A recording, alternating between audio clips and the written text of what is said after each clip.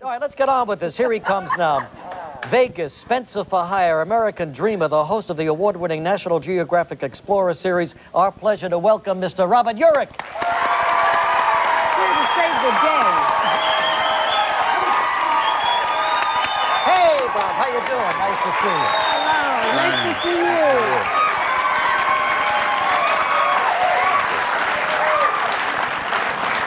I'm going to tell you again, the last two nights you've been absolutely sensational as Mr. Marshall in Blind Faith. The best acting I think you've ever done. Really good. Sorry, I missed it. Oh, you got him. He was such a weak guy underneath it all, wasn't he? Yeah, probably a pathological liar. Yeah. And so good at it. And But so charming on the outside. exactly.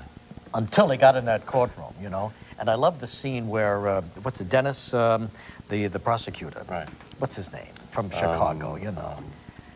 Look at this, how I brought 4 years ago, I did this picture. Wasn't 4 years? This was repeat, right? But he's Dennis, standing there, the prosecutor. who was in the thing in Vegas, the cop series. Sure. Great actor. Not Farina.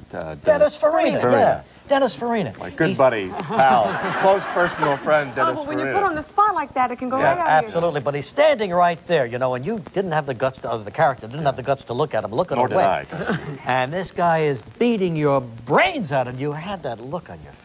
It was dynamite. You know, we had Joe McGinnis, the author, on our program. Right. And along with the oldest son, the real oldest Right, Robbie. son, Robbie. Yeah. That was one of the most heartbreaking experiences, meeting this young kid who had to face the fact.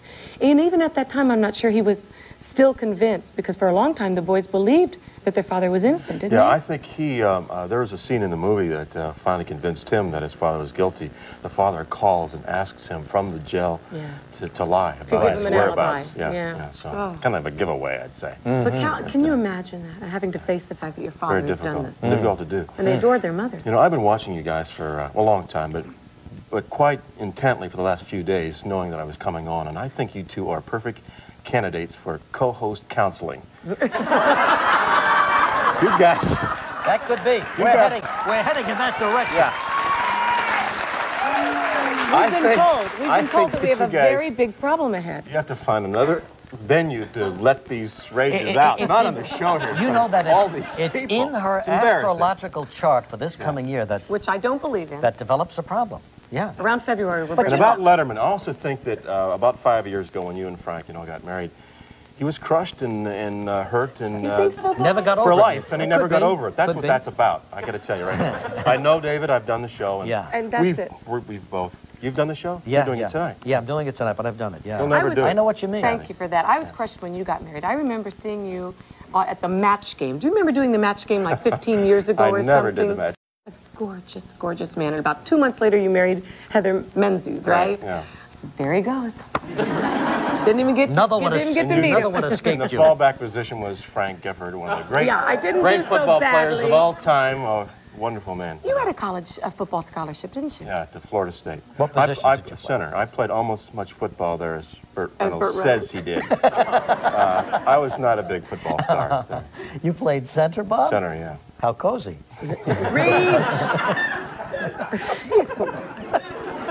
A quarterback and a thankless setter job. should go hand in Very hand, close. but not across campus. Did you hear what he said? I heard what he said, and I'm trying to get on with this interview now. Yeah, let's go. National Geographic. You are the host of the National Geographic. Explorer. which is not to be confused with the 3 big specials they do every year on PBS. This is the 2-hour show every Sunday nights on TBS at 9 o'clock. And I thought it was time to do something classy. I've always wanted to do a show that won awards, and this is it. What's your name associated with an award-winning show? Yeah, Emmys. Just once we'd like to be a part of that, too. It's a little like cheating, but it's a wonderful program. And you're very involved anyway in the ecology and in nature and that sort of thing. So it was a natural marriage for you. Well, for me, I've been looking for a long time. I keep busy enough doing movies and miniseries and whatnot, but sometimes, as challenging as they are, they don't bring the kind of satisfaction that something like this can. And I've been a fan of this show for a long time, and it's involved with not just the environment and wildlife, but also people and special events. And I find myself watching it in spite of the fact that I'm busy and also hosting the show. it's something not to be... It's one of those shows that you can watch with your whole family, which is great. And do you go on all of these exotic locations? Well, so far I've come here to Manhattan. But they promised me. They've asked me to do things like jump out of airplanes. Well, what is your role entailed? I mean, are you on location? Or are you behind a desk? I will be. So far, I'm just doing sort of like a host. I'm sort of inviting people to watch and setting up the clip like you will now. Well, what is the clip that we're going to see? Roll it. Well, it involves one sharks. One of the sharks. This husband and wife team, Ron and Valerie Taylor, they've devoted their life to sharks. I've interviewed kind of like show business. Yes. And they their entire lives have been devoted to sharks, and they do these great films on sharks. And they were also responsible for some of the technical work on Jaws. Now, they're so guilty about scaring the entire planet about sharks. This beast that now they're taking people who have a fear of sharks and people who have come in contact, some people who have been attacked by sharks, into the waters with sharks and having them feed them and to get over their fear. Like they're a dolphin? Yeah, sort of like that. It's an amazing piece. All right, well, let's take a look at it right now, okay? Here it is. Yes. And the banging on the snout. Well, I don't know. Seems like we just scared another 100 million people about sharks. I don't think they're going to become great pets.